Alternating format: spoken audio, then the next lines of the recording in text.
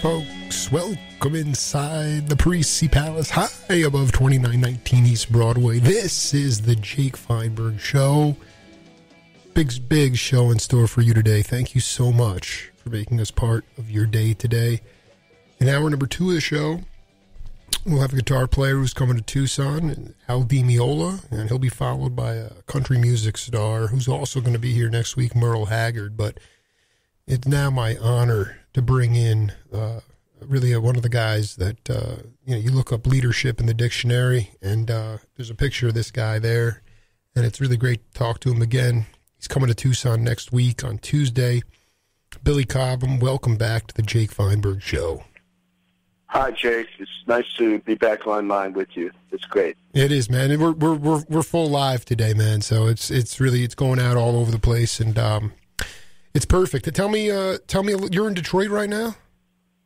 Yeah, we arrived in Detroit, and we'll be playing at Jazz Cafe this evening here, and then we'll move on to Chicago tomorrow. Actually, Evanston at the University, Northwestern University.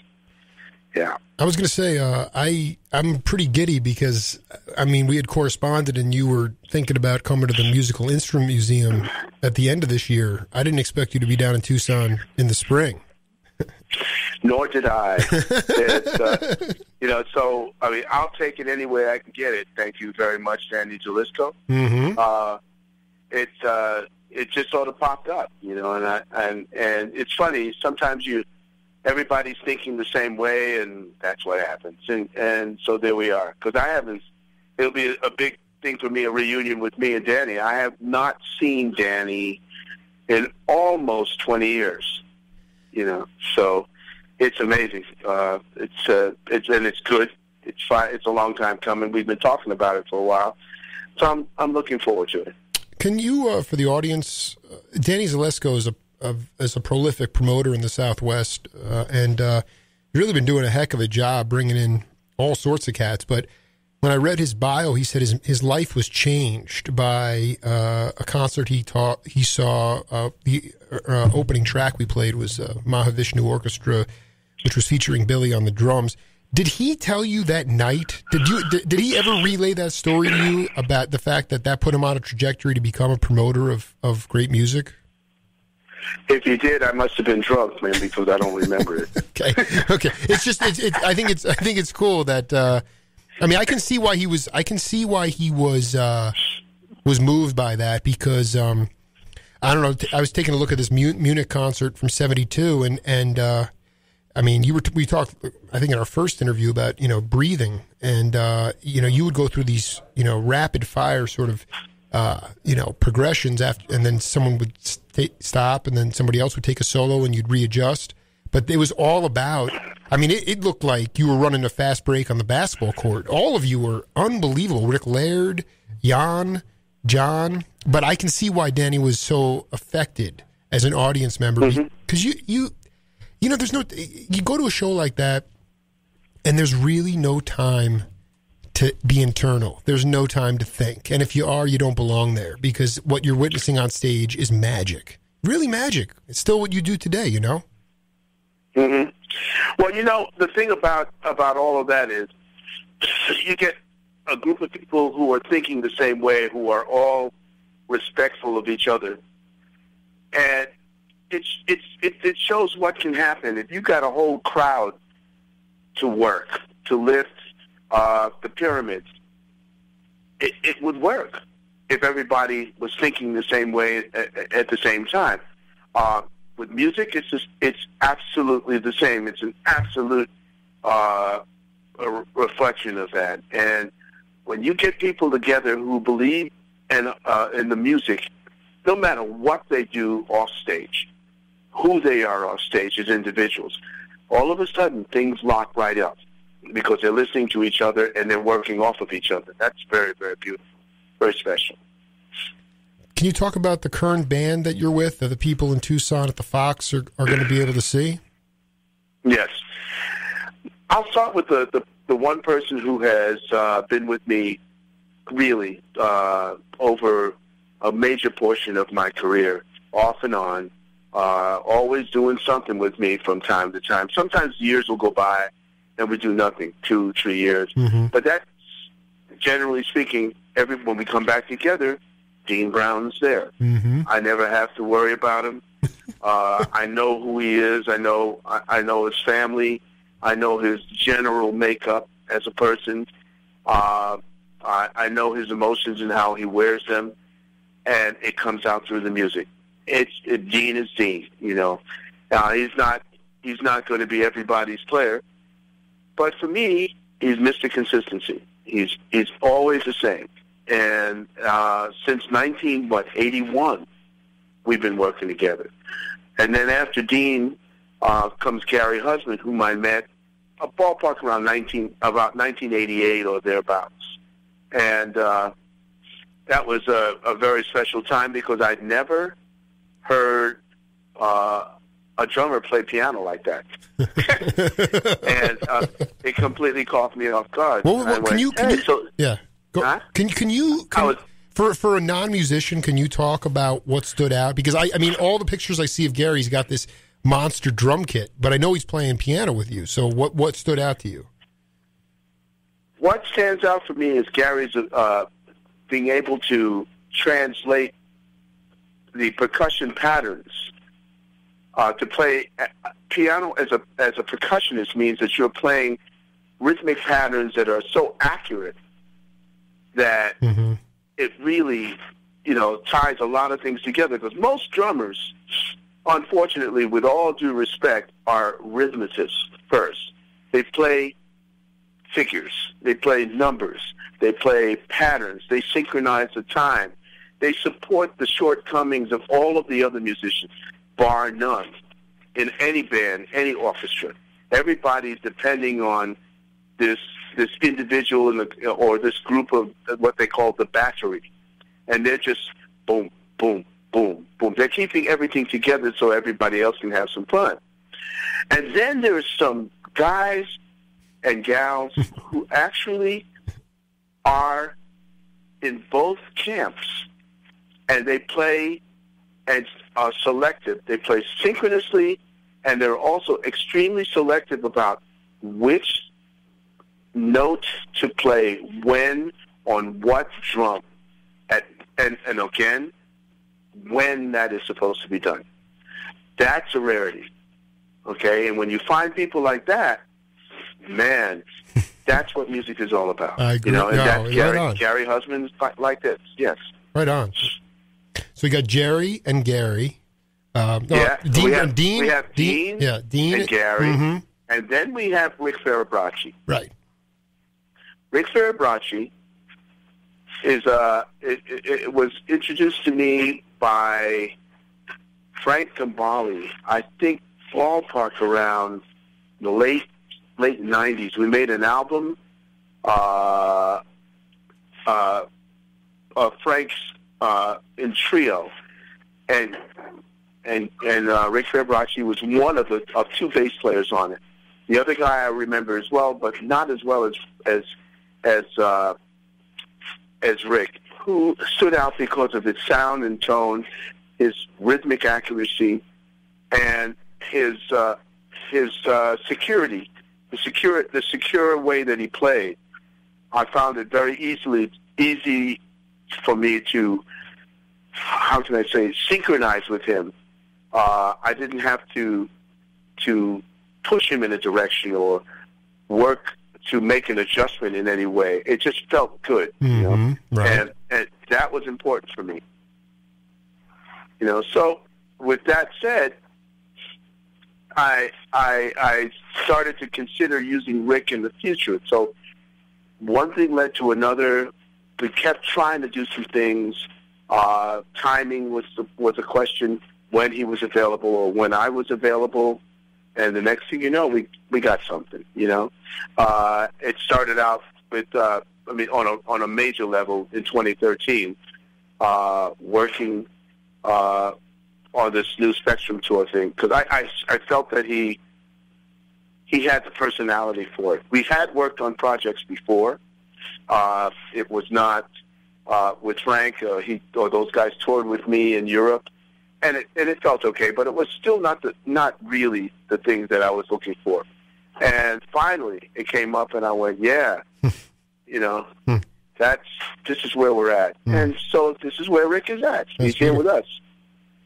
It feels good. I talked to Stanley Clark about this. I told him that you're the first cat that I heard really put yourself out there and say, I want to go to flyover towns. I want to go to the places that, you know, not the urban centers, because, well, I don't even know if you gave an answer, but the point is that what used to be the havens of live music and the cultivations of live music maybe are not so much anymore. And and I wanted you to talk about, I mean, you're in Detroit. That's obviously an urban center in a restructuring phase of sorts, but you're going to, you said a university town tomorrow. Tucson is, I mean, I interviewed Merle Haggard. I said, you like coming to Tucson? He's like, it's just the only town between El Paso and L.A. You know, it's like, but how is that working out for you? What have you discovered on these flyover tours of Spectrum 40? That people remember us. We came here to Detroit. We were in we're in Indianapolis last night, and people came back saying, "Man, I saw you the last time. The band sounded great. I'm sure it's going to be even better this time because you guys have grown." No one says that on the coast. Not so easily. One of the reasons, they don't have time to think about what's going on in New York or L.A. That's right. Or Seattle. Right. You know, there's so much stuff that's blowing by them that they have no time. Their attention span is less than 30 seconds. You know, here people are still kind of the old European school of absorbing and going, should I invest in this? I don't know. And that's we're not talking money. We're talking about just my time. Should I stay home or what is this? Let me step back and think about it while I smell the roses. That's what I want to do. I want to be with people. I want to play for people in Nebraska. I've never been to Nebraska in my life. I want to play in Arkansas. I want to play, you know, in places that I just don't get to. I'd love to play in Tennessee. I have no idea how to do that. You know. I love it, Billy. I can tell you right now, man, from my own little perch, you are right on the pulse of where it needs to be. Things go, they used to call it a New York minute. Now it's like a New York second, you know, and the attention. Right. I think that cultivating and understanding, I mean, I guess I wanted to talk to you about this because the last time our first interview, we talked a lot about one of your mentors was Horace Silver, and he has left us since that time. And the thing is, the difference is that while you said that the tours were grueling and they ultimately didn't pay enough for you to support your family, Billy, you're talking about another seismic change is that, okay, you went to Indianapolis and they remembered you from last year. But when you used to go to Indianapolis with Horace, you'd go for 6 nights. You'd go for a week. And then you go somewhere else. So that has changed a lot too. The idea that I remember Lenny White talking about people like the music came out of the community. They'd come back and say, they would come back and say to you, "Hey Billy, I saw you last night. I brought 2 friends." And then you bring 5 more friends. I mean, you're now talking about one night stands and then the next year, right? I mean, as opposed to those. But can you talk a little bit about, the idea of playing at a place for 6 or 7 nights like you did with Horace, and then ultimately, like with Miles, how Horace is still in you today? Okay, well, working with Horace, he was such a great role model for me in that, first and foremost, he didn't do everything that you wanted him to do. I mean, he was not a perfect, I should say, godfather in a way, or for lack of a better term. He did not. He could not agree. He couldn't be good for everybody, but he had to be good to Horace first. Horace also had a family. He was out there busting his butt, and the one thing that I realized is that he only had but so much, and he would always say this: "Man, I can only do this." And God bless you. If you can do better, don't worry. Just go ahead and do that. I'll work it out. I'll find somebody. And I respected that tremendously, and I carry that ethos with me to this day. I can't be everything to everybody else. Mm-hmm. Got to just do what I can do, and I've got to stand by my points, my feelings, and try to do the best thing for the people who are with me in the best way. Now, that said, I found that working with him, he was well organized. I mean, from getting all the music together, writing everything, feeling very comfortable, having everybody feel very comfortable. He knew what kind of a personality he wanted to have presented as a group. How we looked was important to him. He was not a cheap man. He had quality. It's just that he didn't have the budget, and that was very, very special, because he's saying, "This is all I can do, and this is how we." So we've got to work within these parameters here. I want to get the most out of everybody, including myself, that we can. And we get up on the bandstand because he was so organized, and we would just play our butts off because the music was just swinging from the very first note. There was something there to grasp. There was something there to bite onto. And that was what Horace has taught me. And when we played every night, 6 nights for maybe sometimes 2 weeks, 3 weeks, those were the days when, a band could have a concert date and somehow just stay in one place for a long period of time. You can't do that now. And people would not, again, another reason, you had the economic side. Buildings, rents, and all of that are much, much more now. Mm-hmm. A club pays a lot more money to stay open than they did back in the 60s, when I was playing. So that's to be understood. So a one-nighter, boy, that band better be burning, and to earn this space, because everybody's paying a lot more money to come and even just watch, to stay and operate this place for that one night.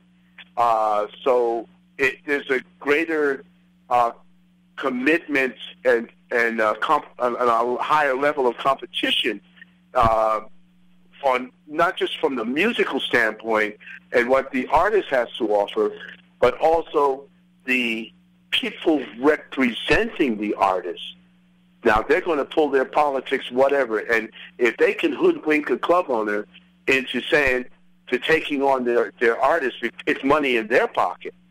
And let's not, so you've got that combine working against the small independents who maybe have only the actual raw talent to present, so they tend to fall by the wayside unless they've done their homework, like a Horace Silver, and he comes and they say, okay, this is what I've got to offer. My band rehearse. We have this together. We not just 1 or 2 tunes. We have songs that relate to each other over a period of, let's say, average 90 minutes. We can do if we want, we can break it down and we can do a 50-minute show. We can do 2 50-minute shows. Any way you want it, man, we've got this, and we actually sound good doing it. We have a presentation. And it's more, you want to hear us? Good. You want to see us? Okay. But it's about what we sound like, because we're about, in terms of being instrumentalists, that's what we're about. We don't sing, we play. And not to say the singers are different than other musicians, but we're not putting on an act. We're not in terms of that. We don't have lighting. We don't have any of that. We just come and put our hearts on the line. That's another Horace Silver. Can I ask you? I want to jump in. That's what it's all about. I want to jump in for a second, because part of the fascination with me towards your generation is the people, is knowing the people, knowing you guys, and that's the thing. It's about, you want to burn, and you want to. I mean, it's important. The music is really exceptional now, because, like you said, you have a one-night chance. But wouldn't it be? Doesn't it hurt? Part of it is that Fibonacci, Husband, Cobham, Dean. I mean, if let's just go back to the Horace Silver days, with your group. I mean, if I was in the crowd, I'd be able to get to know you guys a little bit, not personally, but I mean, you get to know the person, man. And I just feel like people nowadays, they listen to music.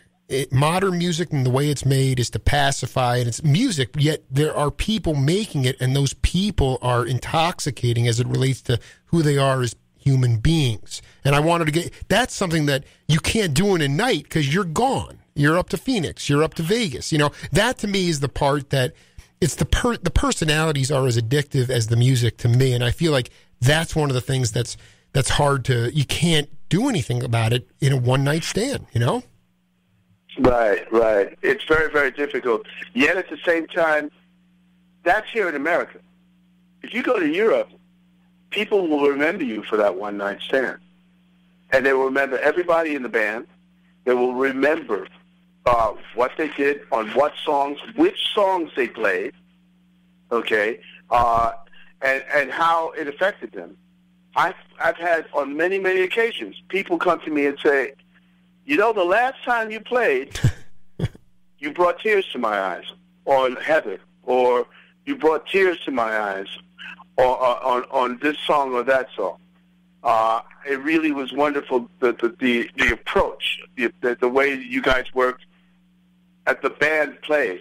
Not Dean Brown or Rick Farabracci or Gary Husband. Not the solos, the band. The band sounded good. And that's what I'm going for always. Mm-hmm. The band. That's because that's the impression, excuse me, that I feel should be left with an audience. The Billy Cobham Band, the organization that I put together with my name on it, came across to the people. And, by the way, Billy was the drummer in the band. But it wasn't Billy, the drummer, that stood out. It was the band that stood out. Everybody played well. I dig. Did Horace help you? Did he help you learn to swing? The only reason I ask you is sometimes, going back to Lenny White, when he started to play with Jackie McLean would yell at him and say, "No backbeat, no backbeat." And I'm wondering if Horace was the type of guy who would bark at you and say, "No backbeat, Billy, no backbeat." No. Reason? Because I never had that. I developed that after Horace. I mean, I didn't have to use it. My whole thing was to play what was necessary. I was a jazz player first. I mean, a Latin player by birth, a jazz player after that, and all I did was just lay it down. If you hear me with Horace, for instance, there's one example. Me playing with Horace, John B. Williams, Betty Maupin, and Bill Hartman at the Copenhagen Jazz Festival. That's right. And not one backbeat, man, but we're rocking all the way down the road, That's right. To the point where in the 10 months that I worked with Mr. Silver, I experienced my first out-of-body experience where I actually left my body on the bandstand, sat down in the audience, and watched me and the band play. and it scared me half to death. I didn't even understand. We had come to a point that I never knew before. We were playing so in sync that it was all as if we were in slow motion, but I heard every note and everything worked perfectly for me. And I understood that something like this doesn't come every day, or maybe it might only happen once in my life. Although I have now experienced it more than once in my life, more than twice in my life, but it has been on specific occasions. And I have to tell you, man, it's the most. There is no reward. There is no Oscar for this except to be able to sit there and go, wow, that's amazing. I never knew the band could sound like this. And again, it's the band, not Horace, not the Mahavishnu Orchestra, not the Billy Cobham band, just the band. Everybody comes together and they play together. And when I'm playing straight ahead, when I'm playing with Horace, that's what the music called for. He didn't have to. He was one of my teachers. Jackie McLean was another. By listening to them, by watching what they did, that was important. And absorbing, taking the lessons, being observant, understanding what was happening, being in the studio with Miles, feeling more than it was always about doing. Always about doing. How can we do this? Make it feel good. Don't talk it. Do it. But you have to understand what you need to do. And sometimes, and I mean, the thing is that what Miles did that terrified you but actually emboldened you was just, he didn't give you any time to think. He just said, what'd you play yesterday? And you were scared and you played it. And he's like, that's not what you played, but I like that. Do it. But Billy, you brought up something I really was hoping you can go back and break down the Horace Silver out-of-body experience. A part of me is also looking to have you guys articulate about operating on that frequency, about playing the highest form of, not just bebop, but in music, the highest form of music when you have to literally leave your physical body. And some people, younger musicians, or it doesn't matter, just a lot of people, people say, what are you talking about? And just for the record, Billy Cobham has never done any drugs in his life. So, I mean, you were as sober as anything, and yet you had this experience.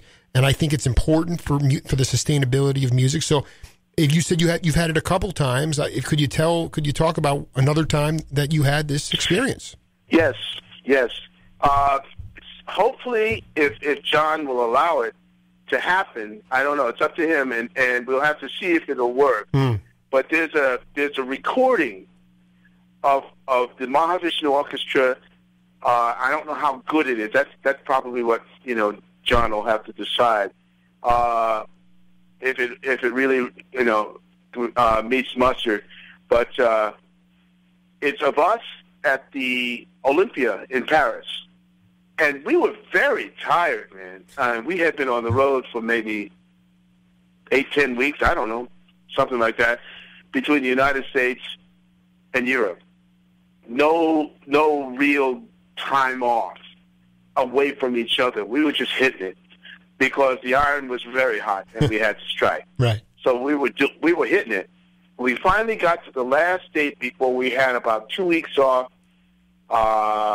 Before the next concert at Winterland, where I think we were opening to Emerson, Lake and Palmer or something like that, or Zappa. I don't know. Right. The Bill Graham day. Do we have a date? Is it 72, 73 in that range? Some year? Yeah, like around. Well, yeah, like around there, but in the summer. Sure. And so next thing I know, I'm tired, and we're playing.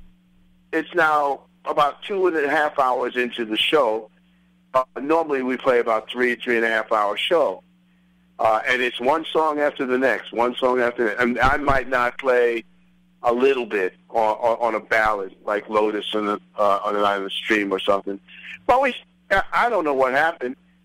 everything, we were so synchronized, and this is what happens when you are so in tune with the music and the individuals playing it, that much of what's going on becomes automatic. And your body just sort of clicks in, or like your subconscious clicks into a period where it's running the body on automatic. It's like running the plane on automatic. And all of a sudden the brain goes into a second mode where you actually go, and this is the only way I can explain it, you go away from it, and you can actually literally, like a ghost, you can watch everybody. I remember on the bandstands watching myself partially fall asleep on the snare drum as we're playing, because I was tired. Yeah. But I saw everything happening around me, and I also realized, geez, we need to close this down because we need to catch a flight. I mean, all of this stuff was going on, and I'm thinking about managing the band, what we need to do. Elliot, our road manager, where is he? And we're playing to maybe something like 1,500 to 2,000 people, jammed. It might have been the second show that afternoon. I don't know. But we were just in a zone, and everything was working. And it all seemed so comfortable. And when it was time to come out of this tune, we went right out of it and into, I think it was Awakening and all, and that's when I woke up. And we started playing, and I was just right there. But I could remember everything that happened before then. And I wasn't on the bandstand. Oh, spiritually, I was physically there. Everything was moving, everything was working, but I really wasn't there. I watched that part of the show from outside of myself. No, you just got me farther into this, where you said your brain goes into a second mode. This is fantastic. Yeah. This is and Billy, why do you? It takes a certain. Everyone has to be respectful of each other. I don't want to sound trite at all, but you know, whether you look at Return to Forever, I got Di Meola coming up later, or your Mahavishnu, or your bands with. I mean, do you find it people are afraid to go there because they're not all in sync, a quartet or a quintet? I mean, why was there a propensity of bands when you were coming up in your prime that were so willing to go there, and why is that, or why can't I find that today? Because most bands don't have a chance to be together that long. The commitment is not there. Most of the musicians today, I would say even from 1975 to the present, generally speaking, are all competing with each other, generally speaking, to get what one has, if they're not equal. There are many musicians who talk about equality based on their musical ability, and at the same time, they don't consider the fact that the person who is in the band that hired them and invited them to take part on the project, and is technically, if you want to consider it from a business standpoint, their boss, they don't respect that person. They took the job because they saw an opportunity to show what they could do as individuals. And I am the first person to say, I was one of those people. Okay? That's out of desperation. Right. And that's partially out of desperation because you need the work. But the one thing that you forget is that the person who got you the work is one leg up on you because it was through their sources. And they loved what you did enough and respected you enough to ask you to come and help them sustain their position that they are, if not move it forward. So the last thing you want to do is take that away from them. If anything, enhance their position, and at the same time, let them remember and recommend to those whom they know, hey, this guy's all right, you know. He's someone you can depend on. How you carry yourself is very, very important. Most musicians have no idea how to put that together. And I stand by my words. No, I really believe that. No, so why was it so? Why was there so much flexibility or lack of? I don't want to say lack of competition, but why? It just seemed to me Woody Shaw or Art Blakey, these guys were talent scouts, and they were not in competition with each other. They were to a degree. They actually were all raising each other's games, but they were all looking out for the younger generation too. So why by 75 did it become a frenzied free for all? Well, because a lot of people started to who were playing started to look at an incumbency in terms of the negative, a cancer, if you will, in the society in which we all function within. And that cancer is called management. Okay?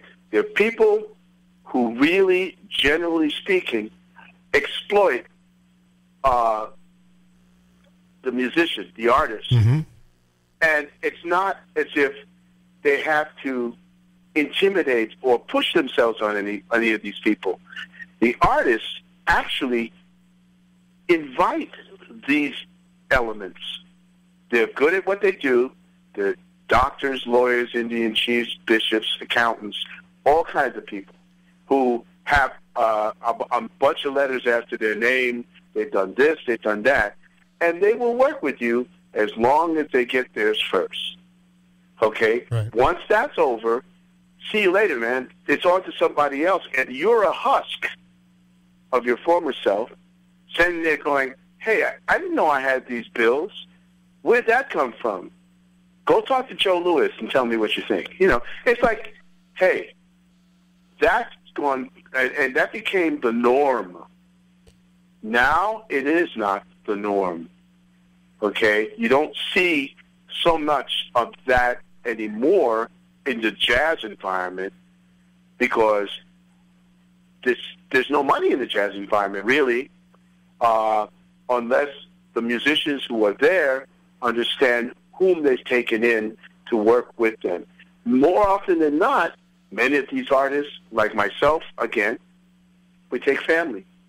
Not that it's always the best thing to do, but people, at least you know who you're talking to. Yeah. And if everybody's up for it, somehow it can work out. And that's what it's all about, man. No, it's just, it's not like having the family. You're having the loyalty, it's powerful, Billy. And, just the way I'm sure somebody, I don't know, if Tom Dowd was in the studio and, it was like Clapton and Duane Allman were playing, and he said, this may not resonate right away, but 50 years from now, it's going to. I got to believe that that philosophy, and it's about intentions too, but there was just it affected the music. It affected. It's quite remarkable as we, talk to Billy Cobham here as you break it down from that point of view. That management point of view. I have a question. Since I talked to you last time, I've interviewed just about everybody from the band called The Section. Yes. Okay. And I just talked to Craig Durgee this week. I'm trying to lasso him in, and he said to me that the song that you love the most, I want to see about your memory here, on their first album that you love was called Same Old, Same Old. Do you remember that tune? Not at the moment, but I know the name. I just can't remember how it goes. He just said, yeah, go ahead. I like that band. They just had this family kind of thing, with starting with Lee Sklar, who was like one of my all-time favorite bass players, for specific purposes. I mean, Lee had this thing, he was, he even looked like the groove that he played. It just was right there all the time. Can I ask you a question? Were you getting off on his stuff with James Taylor? How did you know about him when you brought him in when you decided to bring him in for Stratus? Through James Taylor, through The Section, because they were with the same. That's right. I'm sorry. You were we were. No, and also they all to a man, Korchmar, Kunkel, Yep. and Sklar all talk about how much of an impact you and that Mahavishnu band had on them, because you went on tour with them in '72, Right? And Right. they were. I mean, they were trying to do things. They were doing the best they could. You listen to Kunkel. I mean, it just, to me, it was like, just, put me back and get me into that show, and get people to actually. You really, I think that's the other part of it, Billy. I mean, you're probably not aware of this on stage with your quartet now. You're just in the moment, but people's listening skills have really. It's harder. You have to perceive the music. You have to get deep into the music, and we're not really operating on a very deep level now, And I don't know if you can, as a musician, if you can feel that or not. Disengagement from music. Well, I don't think so, Jake. For me, I don't feel. I put out. I offered to the band and the band as a whole, when we share all of our information with that band face, it's who we are based on where we've been, based on our combined history, and it's amazing. And I wish you had heard us. Actually, it would have been nice to hear us with Goodman, and then to hear us without Goodman. Mm-hmm. When the next tour came back in 2014, and now, man, we're in another world. We're in another zone. And it has nothing to do with Jerry Goodman at all. It was like that was an idea, and it wasn't going to work because the music just did not require one more major mind. We just needed the four people on the bandstand, and what we needed in order to make that happen, for me to stir this drink, was to understand what I had to work with and how to get everyone to feel comfortable about the direction in which we were going, which was to contribute music that connected and represented in some way what Spectrum was 40-plus years before, without being exactly that. And here we are. Right. Oh, well, I mean, and that's important. Well, I wanted to save a little bit of time. I wanted to put in this track of music for you, and then we'll come back and break it down. Okay? Okay.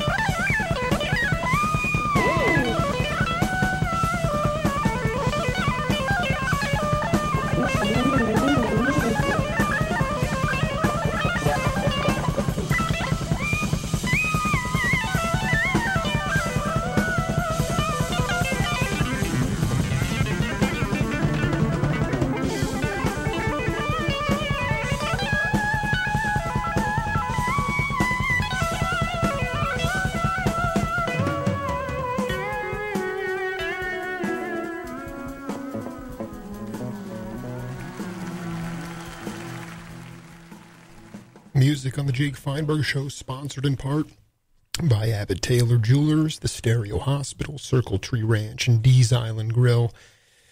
Mr. Cobham, do you want to take a gander at what that was? That was George and Sco and Alphonso Johnson. That's right. I can't remember the name of the tune. That was George's tune. That's George. I was scrambling for a set list, but Sco, Duke, and Al Johnson and Billy Cobham, 1976 Montreux Jazz Festival, and thank God for technology, and people decided to throw a recording tape in there so we could get it.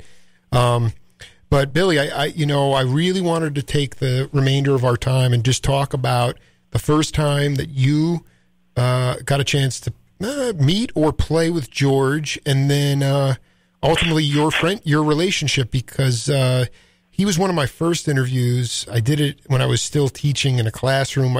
He was just the ultimate gentleman, such a great guy, and such a gut bucket guy. And now that I've been able to talk to you so much, I was like, I never talked to Billy about George. So the floor is yours, my friend. Tell me about Mr. Duke.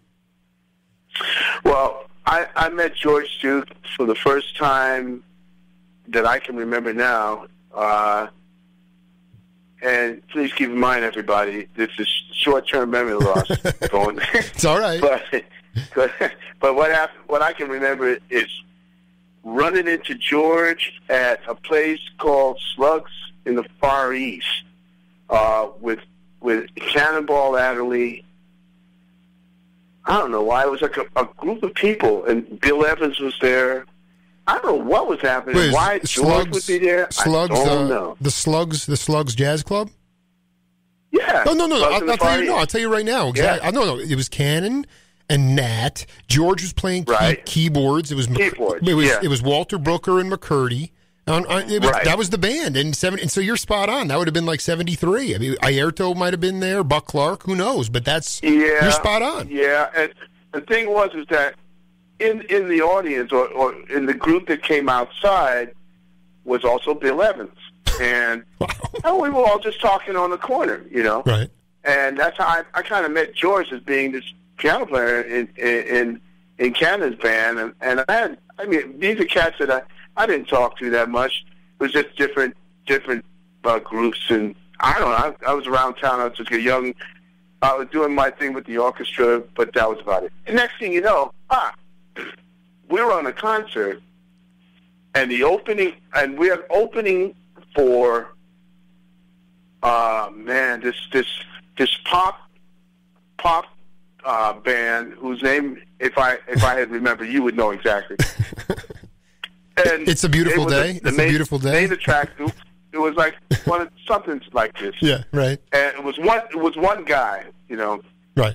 He was a kind of a guitar player. He had he